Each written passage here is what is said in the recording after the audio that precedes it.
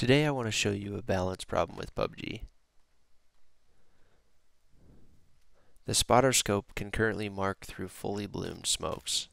You can actually even mark through smoke that you've thrown close to yourself.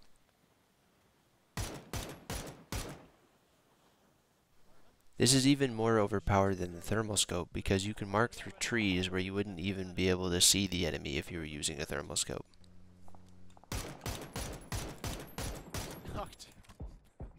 You can also use the spotter scope while in the passenger seat of a car, meaning that it's very easy to set up drive-bys.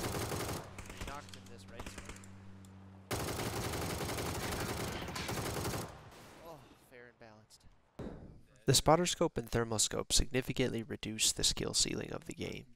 They negate smoke usage, particularly in late game.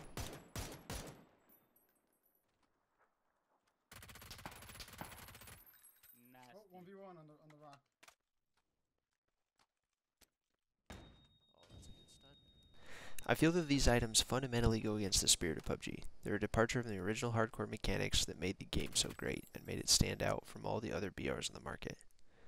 I personally want the spotter scope and thermal scope removed, but everyone has their own playstyle, and so I would be curious to know what your guys' thoughts are in the comments down below. Thank you for watching. Fair and balanced, baby!